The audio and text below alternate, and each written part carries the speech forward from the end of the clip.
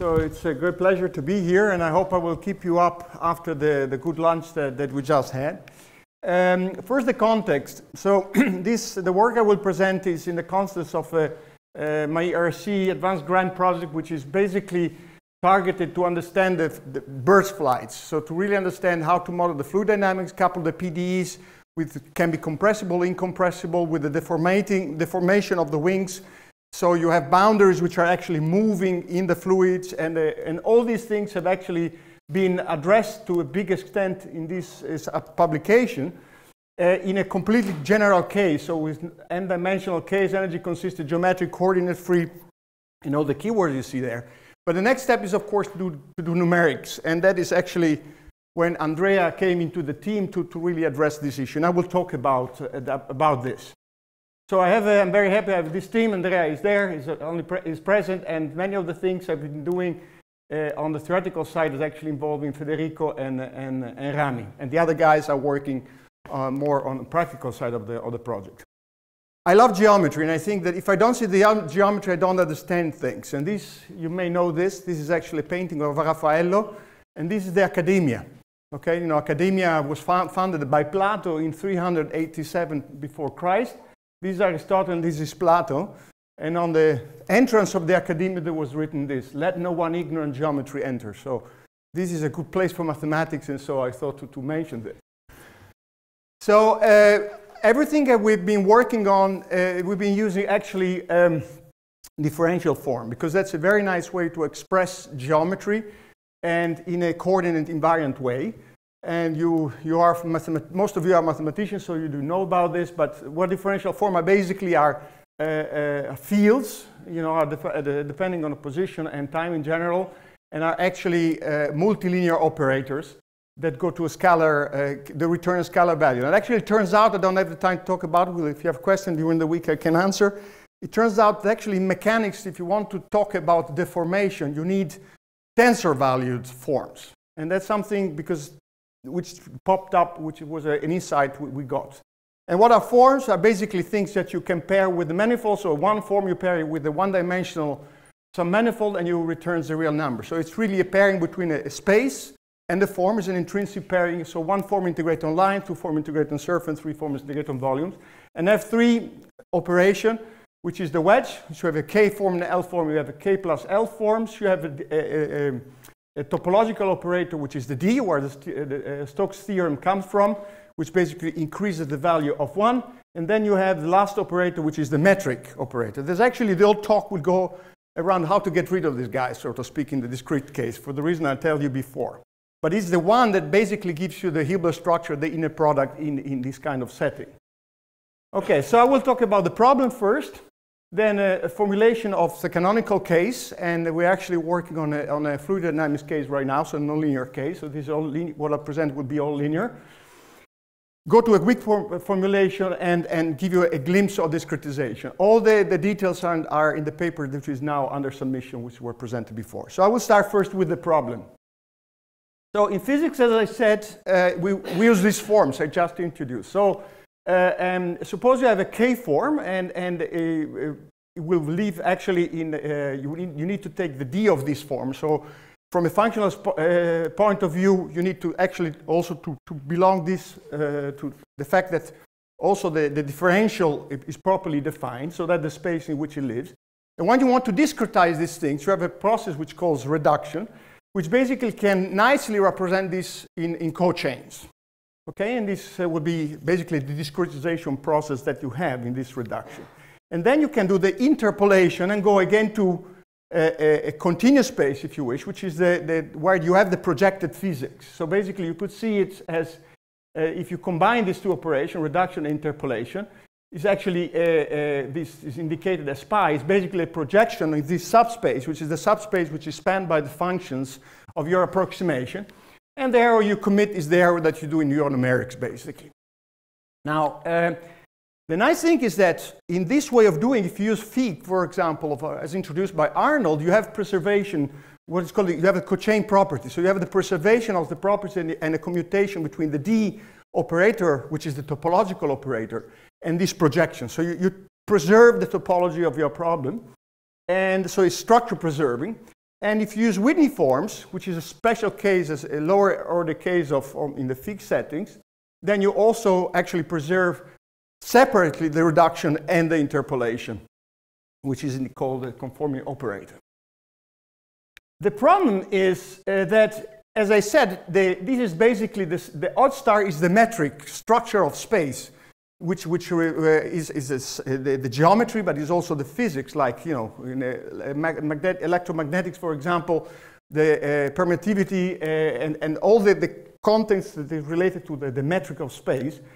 And if you do reduction, what you have is the problem that you always need to go, as I said, showed you in the beginning, if you have a K form and you have the odds, you get to, normally in the continuous set, to the n minus K form. But if you then do the reduction of these two forms, they actually live in different spaces. And this is a problem because, for two reasons. Because you have dual meshes, so you have here, you would have to mesh this in a certain space, and this should have, be living in a different mesh. But even more important, if you want to do interconnection, you have a boundary, which is you have virtual points that get out of the boundary. So if you have two different dual meshes, is not what you want to have if you want to talk about interconnection, which is what we want to do in port-Hamiltonian systems. So this is a problem. So how can we tackle this? The main idea is actually very simple. Suppose you have an equation like this, in which you have an appearance of an odge of the omega. What you want is, you define basically a omega bar, and you say, okay, that's my odge of omega. And then what you do, you define a primary system, and you define a dual system. And in that way, if you consider these two systems at the same time, you basically have a redundant representation. Then what you have is that you have one initialization in continuous time, and then use each other's states in a crossed way, and then you can basically integrate the two systems. In this way, you will never have to use the odds product, the odds operator, and therefore you will not make mistakes in the discretization due to this problem. So let me try to understand, let me show you how this works in details. But this is the core idea I will talk about. So suppose you have a canonical port-Hamiltonian system, in which you have, you know, this is a canonical form with the DD operator. And then you would have, the flows would be, these would be the flows, and this would be the effort as defined here. Okay? And, oops, I went too fast. And then you see that if you take the, here, the variational derivative of this Hamiltonian, which is quadratic, it's a linear system in this case, then here you would appear the odds Q and the odds P. I use two odds Q and P because specifically in the energy, this odds in this representation is different than the paper, by the way. But in this representation, this would have, for example, the electrical and magnetic permittivity in the metric itself, which I think is, in my opinion, is more elegant. So what you do in dual fields? So what you do is this. You define, as I said, this odds of Q and the odds of P, and you see, as I indicated, if this is a K form, this will be an n minus K form. That's the operator that the odds does, as I indicated before. So what you can first start off with, you take the odds of these equations. If you take the odds of this equation, you see that an odds appear with respect to this equation, both on the left side here and here, on all parts of the equations. And then once you have that, you basically can introduce an odds, which turns out to be this identity indicated here. Is basically, if you take the odds of a form, you get the same form plus a minus or a plus depending on the dimensions of things. So I put a bullet, not to make exponents which would be mistakes anyhow. So the bullet indicates something that you should calculate. Then you see that these two odds is an identity, so I put it in. And then once you have this, then I actually can get one of these odds. You see now you are left with here. You have two odds, and here you have one odds, because then you see I cannot let this appear on this side, which is a new energy function, a new Hamiltonian, which is the co-energy, which is the co-energy of the dual variables. Okay? So you have here then, in these steps, you basically have a primary system, and you have a dual system. And you see the energy is here, what I would call co-energy. So you have the energy and the co-energy. Okay? And these are the two representations of the two systems. Now, now I substituted the values here, and you see now immediately that you have here the states, here Q dot bar, P bar dot, and these are the original ones. But of course, these, by construction in this case, will be obviously the states of the other system. So they are kind of coupled, these two systems. Okay. Now, so let's analyze this a bit more in detail. So these are the two systems. So if we put them beside each other, okay, then you can immediately observe that if you take some equation from one side, some equation on the other side, you see that here you get an operator which you have a D and co-D. So I defined the co-D here basically as the OJ D OJ, okay, in a proper way.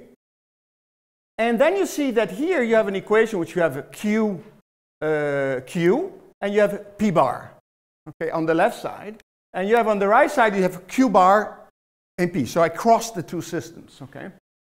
And the nice thing, which is I think is kind of interesting, which of course has to do with what is usually done in Legendre transformation, is that if you define then the total energy, oh, where's my pointer? Here, yeah. If you define the total energy here as which is of course function of Q, P, Q bar, P bar, as the sum of the energy and the co-energy, then you see that basically the OJ disappear from the energy. Okay, so the energy, you can express the energy without any metric information. This is kind of interesting. Okay, will not be fundamental for what I see, but it's something interesting, something we are working further on the moment. Now, furthermore, you have the boundaries, and also you see I crossed the boundary as well, and you have this kind of two separate systems, which are the crossing of the two systems I started off with. Now, then we take these two systems. Okay, these are the boundary conditions. And then we can start from this system to look at the quick formulation, because we want to go to the numeric situation. So if I have these two systems, and now I indicate in notation the comma, you know, the bracketing here with the comma is the inner product, which is indicated like that. So it's the integral on the volume on the domain you're using, which can be boundary or the volume itself, of the wedge of alpha and OJ beta. And if I write a bar here, I just take the wedge. Okay, so this is the inner product, what you use for Hebel structure, and this is the dual product, the intrinsic dual product, which does not need any metric structure in order to be defined. Okay, so if I now start and I multiply, use here proper dimensions for test function, you see I take the VK in this case with the inner product. Okay, so I have to VK and Q dot, I take the first equations. Okay, you get this equation here. And if I do the same for the other equations, you see I take now, this one is a K minus 1 form, so I need to use a K minus 1 form as a test form. And I do a bit of calculation. This pops up, and then if you use the integration by part on these terms, it turns out, of course, the boundary appears with a trace here. And if you substitute it, you get this equation. Okay, so I mean, the steps are trivial. But the point is, of course, that this here I used integration by part, and here I didn't. Well, I do the same on the other side, and you get also two equations, the green one and the orange one from the right, and green one and orange one from the left. Now, of course, with the two boundary conditions. If I now take these two systems, okay, so it's important to know that these are the same boundary conditions. You see, the F here is the same as on the left side, and you see, by definition, if you take the odds of the Q with this, you turn the green one. So these are exactly the same boundary condition of the two systems, obviously.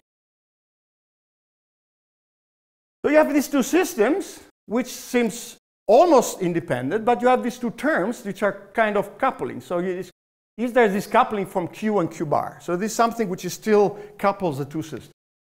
So what you can then do is you say, okay, wait a minute, I want to write this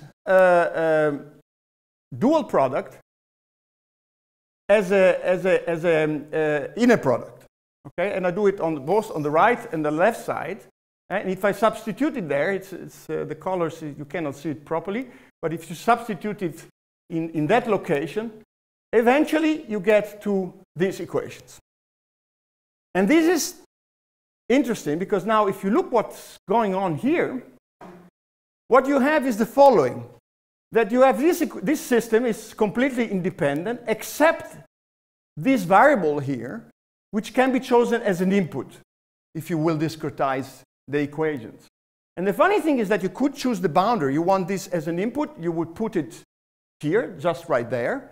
But if you would like this as an output, which would appear on the dual system, in order to get rid of that, you could choose as a testing form, a form which is homogeneous and would basically cancel that input, because that terms then, if it's homogeneous, it means that on the trace it would be 0, so that terms then would not count and the terms will disappear. And in this way you can handle the strong or a weak condition on the boundaries. Now, I will not have the time to go into the detail of the discretization, but just want to give you how this step will be done if you start from there. Then you can make the following step. If you have the basis function, and this could be using all the basis function for phyc that I mentioned before, you would have this would be your basis function. This would be your numerical representation in your basis function. Okay. So you could then, for example, everything which you have seen in the previous slide, if you have this inner product, would pop up as a term of this form, in which the m would basically be the various, inner product of the basis function in which you are using, which are indicated there. Then you can define the dual product. You get something similar, in which, due to the skew symmetry, you would have this property, which depends, of course, on the forms that you are using. If v and u are k and n minus k form, this property then will pop up in the numerics. Then you would have exterior derivative, would also appear something like that. And the trace would be a kind of projection on the parts that are part of the trace of that form. And the important thing is the odge is not needed, because if you would have used the odge would basically pop up as a projection in your numerics and will create an error. Okay? But in this way, you have seen in the equation I show you, there is no odge anywhere. Okay? So we completely got rid of the odge, and that exactly was the goal that we wanted to achieve. So we have no problem with dual meshes. You can use it in both systems. You choose the same mesh, so it's perfect for interconnection because you don't have fictitious points outside those meshes. No problem with point outside the boundary, as I said. No error due to projection because the odge is not used, a discrete odge. And there is no loss of geometry thanks to this dual field. So, as an example, how would that work? This is the system you had on the left side, the primary system I came up on the previous two slides. So you could see that by using the steps I just introduced, this would be the step you would have. Okay, so you have, here you would get, for example, the m. Here you will get the d, and then you could see that this is minus dt. This is actually what was presented by, just before the lunch. And then, by considering that this should be true for any of the testing function, you get rid of the testing function, and you will get to the, let's say, the finite element, the numeric representation of this equation. I could do this, of course, for the dual system as well. These are some simulations that Andrea has been doing. And you see, these are the simulation of the primary and the dual system for Maxwell equation and for the waves. And you see that, in fact, the left and the right system are exactly doing the same thing. Okay? And this, of course, is a linear case, but we are looking how to extend this into the nonlinear case. So this drives to my conclusions. I had much more time, but I was afraid but there will be more time for questions. So the dual field approach allows to use a single mesh. I think this is the core. This is the reason why we started looking at this. Because, and this is very useful because you will want, and actually this is something we're looking right now, because one thing I want to see is if you consider these two meshes and you consider, for example, the interconnection of two systems, And one of the systems is a single tetrahedron, for example, just a single element, so to speak. I think that thanks to the fact that you connect the two systems, you can define ports which have the same dimension. One thing which is known in these kind of things is that if you have a k form and an n minus k form, you have a 3 and n minus 3. Or, you have a kind of dimension incompatibility in the discrete case. By using the dual system, you basically symmetrize the whole system. And you have a redundant system, but in which then the efforts and the flow in the discrete have the same dimension, because it's always the n. And so I think that this gives, especially, you will have them constraints, so very likely will all pop up in the algebraic differential equation.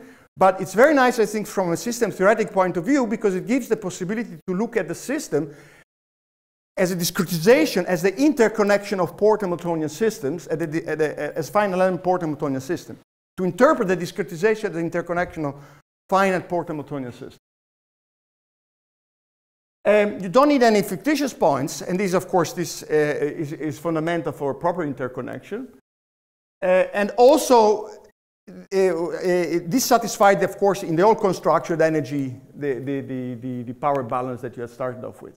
I didn't talk about it, but because I only talked about the discretization space, but discretization in time, there has been working on, use the Gauss-Legendre collocation method to have a symplectic way to integrate the equation, which is something that was also presented in Chimsey by some other people. Thank you very much for your attention.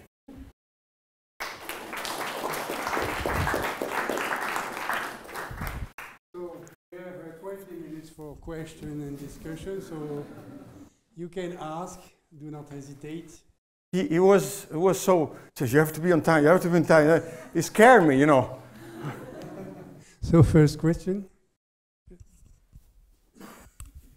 So, well, the pace of the talk was very fast. I couldn't follow. Now, I can't do it in another time. That's so, now, your method should be applicable to, say, second-order scalar elliptic problems. This is the simplest case. This is this problem hyperbolic. for zero forms. Hyperbolic. Okay, then scalar wave equation.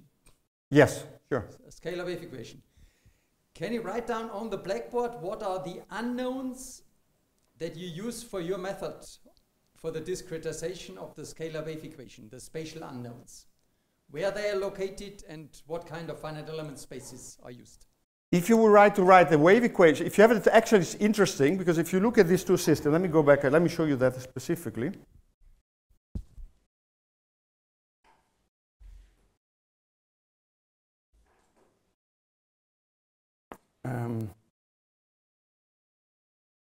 I lost my mouse. Oh, yes. If you look at this, I don't see anything without glasses. Yes, this one. If you look at these two systems, which is the primary and the dual system, okay?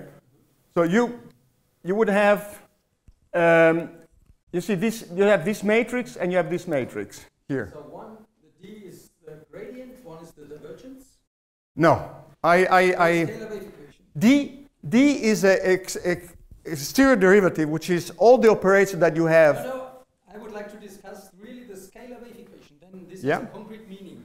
3D Euclidean. Yes, yes. So if you have this, so gradient and divergence is I'm a bit allergic to that terminology because it hides the geometry, but what you basically could show that if you have, suppose that you call this 0D minus 1 RD, you call, 0D, you call this operator D, okay?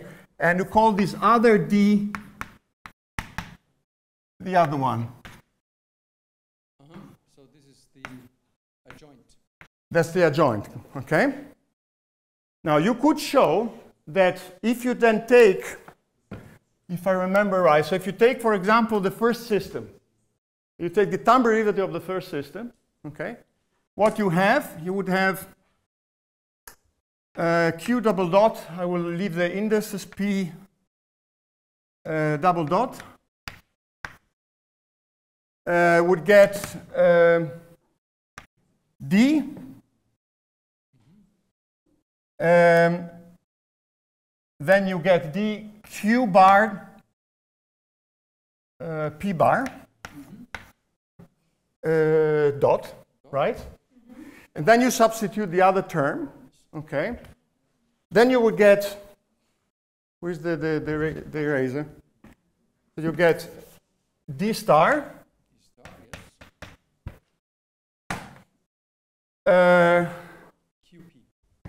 QP. This is the diagonal operator with the This is the Laplacian. Laplacian, yes. So these are, here you have the two Laplacians, and then you have the wave equation of this field and this field, basically. And you can do the opposite as well. All right. So in fact, you pull apart the two equations by factorizing the Laplacian or the Hodge Laplacian.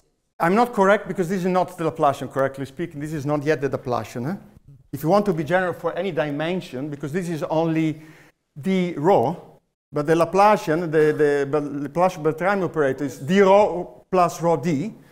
You can easily write it out, and you can show that it's still correct. You have to use some Hodge matrices in between, and you can define it properly. And then you have the wave equation, in the general case, for any dimensional fields. And this is nice because you see it immediately from the construction of this 2D and D star. Okay, now it's much clearer. Thank you. Okay, and this is, what I think is nice in this kind of systems is that you see this is, in a port-Hamiltonian system, this is you can write basically any linear system more or less in this way. In the case, for example, if you have Navier-Stokes, things get more complicated because you have a term which is actually an advection of the vorticity which pops up. But the nice thing is then that what we're working now, that the advection of the vorticity, you have basically the velocity of the flow and the vorticity. But the vorticity is on the second system, so you can couple the two systems again. So I think this is really a way to solve a lot of this stuff. Okay, next question.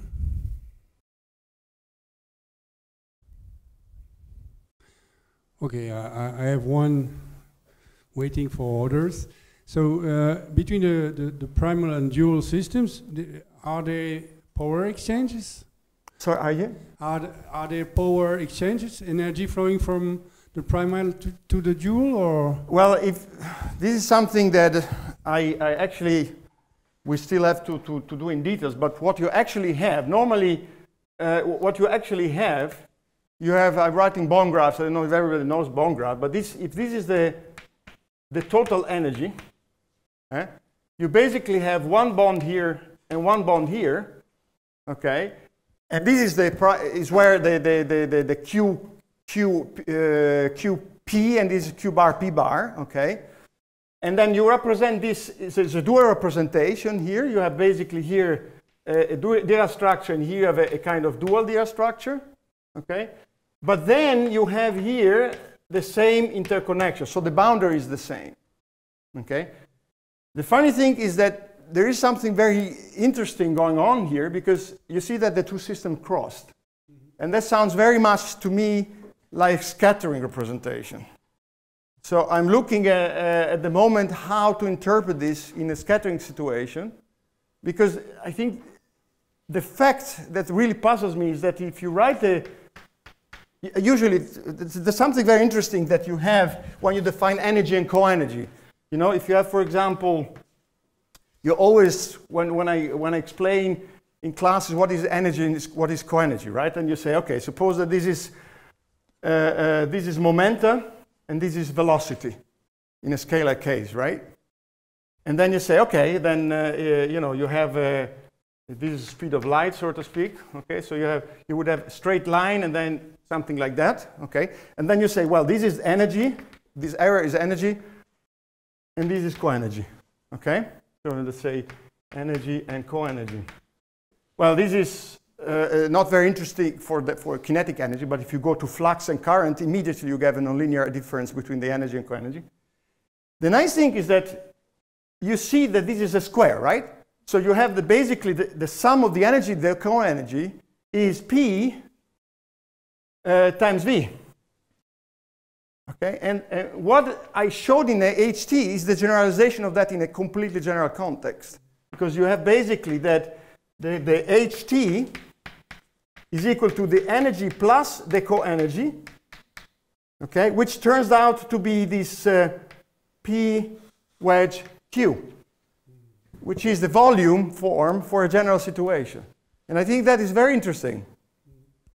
Okay, but behind my question is also the idea that if you perform a structure preserving discretization to the interconnected primal and dual systems, then okay, you will preserve the structure of the whole thing. They are independent. You can you take this hybrid system that I showed, the one which is orange-green and orange-green, are two independent systems.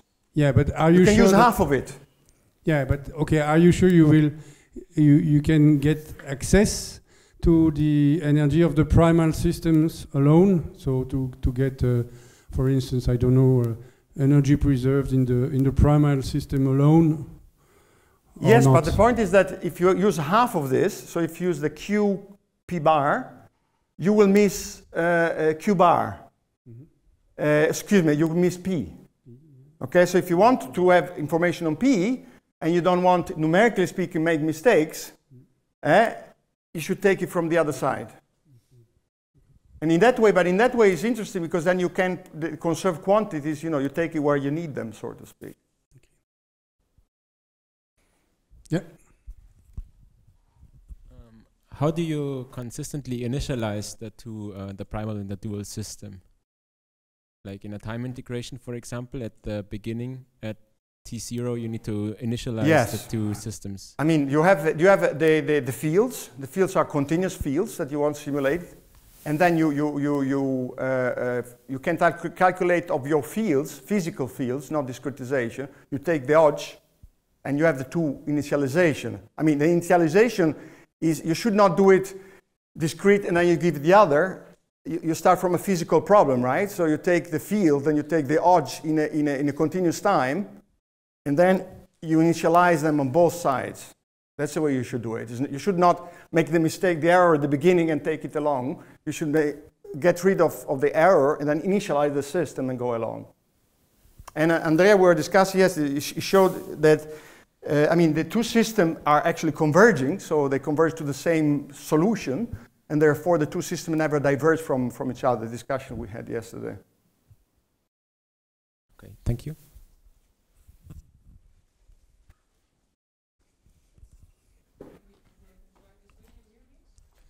I hear you, but they are recording it, so.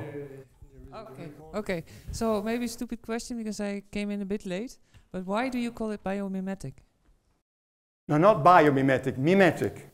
Oh, I thought you said biomimetic. No, not biomimetic. Call it mimetic because you have in exterior calculus, you have you know, all these operations, and you would like to have the same kind of operator in the discrete case.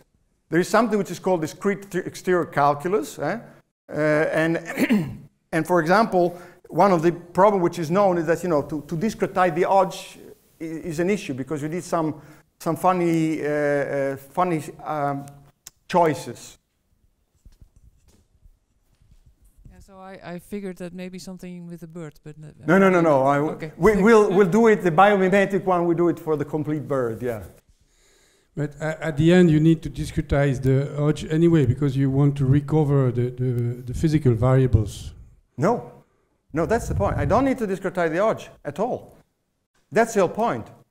Because you have your PDEs expressed in exterior calculus in continuous time, okay? And you have your problem, and you initialize your problem and the dual, okay? That you do it in continuous time. So you have two fields which are dual. And then you initialize the numerics, and then you don't have to calculate the odds for the whole time. No, but you need it for initialization, I mean. Yeah, but that was related to the previous question. You do it in a continuous field because then in that way you don't have an approximation. Yeah, and then if the odds is and then you just get rid of it. Independent, then it should be preserved for the rest of the discretization. Yeah. Okay. And there is a lot, I think, to be looking into how the two systems evolve because I think there is something very deep on my opinion, on this way of approaching and what I indicated here and scattering variable. That's something that we're actually looking at the moment. Okay. Yeah.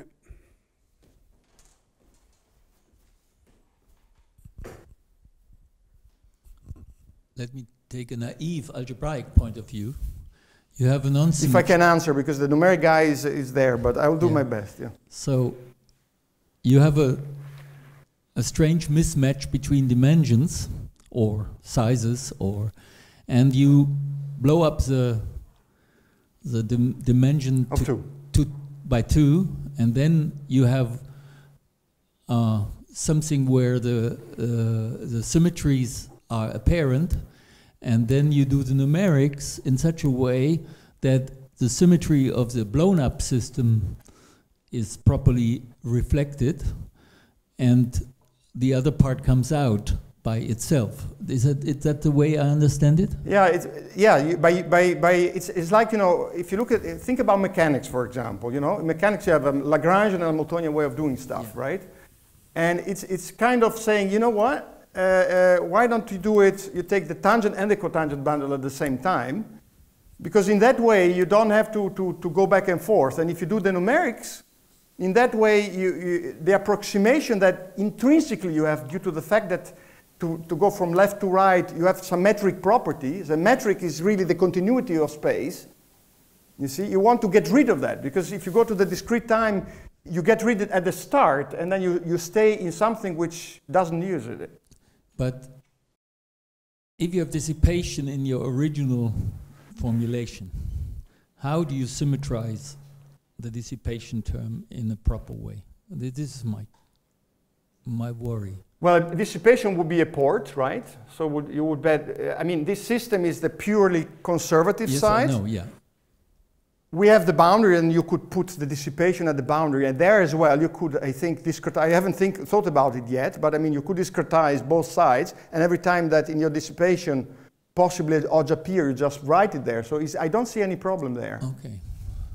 Because it's just in a system you attach to that, considering that the power interconnection is preserving, I don't see a problem there. Maybe I'm missing, but I think it should not be a problem.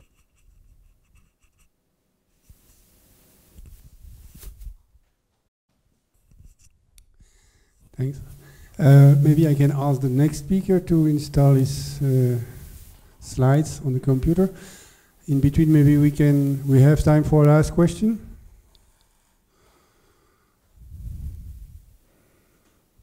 Okay, we can keep it for the coffee break after. So let's take again the speaker. Thank you very much.